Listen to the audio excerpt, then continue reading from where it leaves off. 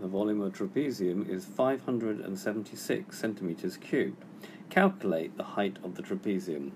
So we have given a trapezium prism, so this is a trapezium. This side is parallel to this side, and I have to calculate the height here. Right, we know that the volume of a prism is the cross-section area times the length. So it's going to be the area of this trapezium times this length here.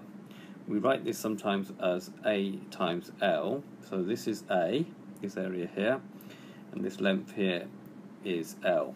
So it's identifying the particular characteristics of the shape in order to put into the formula that we know already. Right. So the area of a trapezium, so we're going to find the area of the trapezium first. Now the area of a trapezium is that you add together the two parallel sides, that's normally written as A plus B, times the height, which is what we need to actually find to answer the question, divided by 2.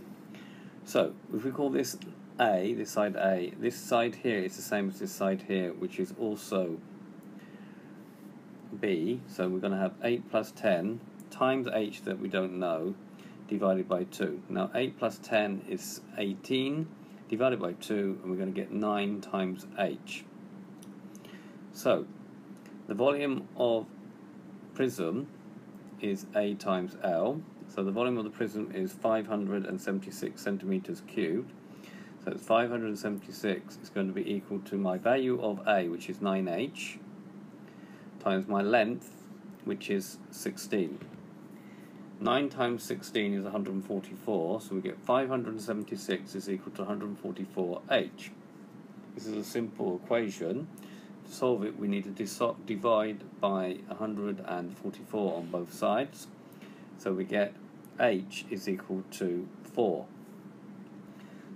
Therefore, the height h will be equal to 4 centimeters.